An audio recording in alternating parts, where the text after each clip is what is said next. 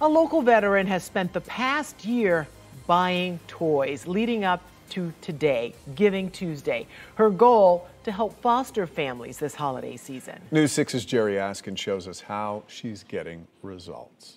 These are the toys that we have for the foster system. For Patricia Bellamy, who is a disabled Air Force veteran. I wanted to fill up the room where you couldn't really get in, so. And you accomplished that. Giving Tuesday means giving back and spreading holiday cheer. We grew up in poverty. I grew up in poverty, so I wanted to bring joy and happiness to other children.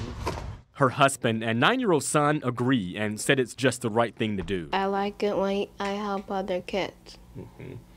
Does it make you happy, make you smile? Yes.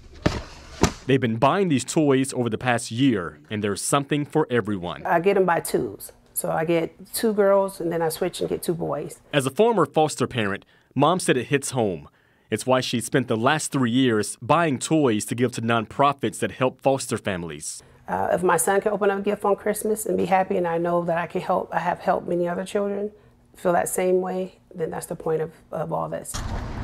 I was there as an Embrace Families representative showed up to pick up these toys. They're a nonprofit that supports foster families and families in need. The toys are all for Embrace Families' annual holiday magic toy campaign. I got to look inside. This would be pretty cool for a kid to get for Christmas. Absolutely. Wouldn't you be so excited if that was under the tree? We're going to bring these to a couple of different distribution sites, make it easier for our caregivers to come to us and get these toys. But yes, we need about 5,000 toys to really meet the needs of our family. And here at Embrace Families, there's really a desperate need for toys right now, particularly for kids between 8 and 12 years old, where you can see these 2 boxes are pretty empty.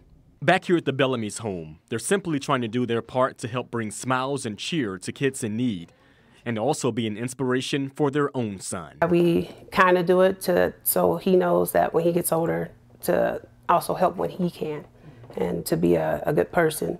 In Winter Garden, I'm Jerry Askin, getting results, News 6.